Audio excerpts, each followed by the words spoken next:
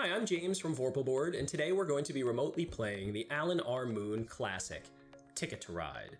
Ticket to Ride was a game that I played when I was just getting into the hobby, and so it holds a special place in my collection. In Ticket to Ride, you compete against other players to create the best network of trains. You score points based on route length, as well as fulfilling certain tickets that give you a start and end city. There are a lot of different versions of the game using different maps, but today we're going to focus on the original. Now let's see how easy it is using Vorpalboard to go from this to this. Ticket to Ride has a relatively small number of unique cards, so the first thing I'll do is to scan in those using the component scanning box, so that remote players can draw and maintain their own hands of tickets and train cards. You only need to scan in each unique card once.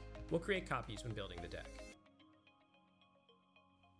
For more information about scanning components, check out our tutorial video link.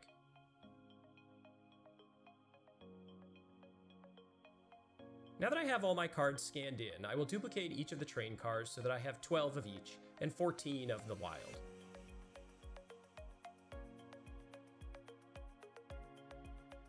Then I'll combine them all into a deck and set its card back.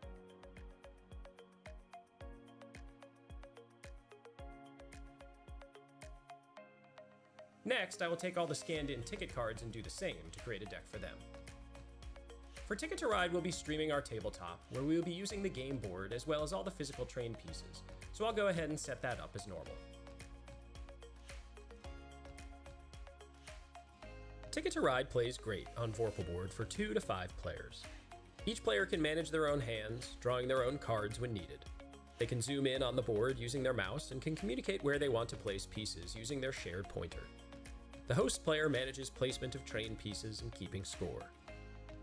For more information about Vorpalboard, please check out all our how-to videos or visit us at vorpalboard.com.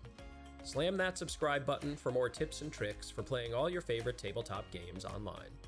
And most importantly, enjoy getting game night back.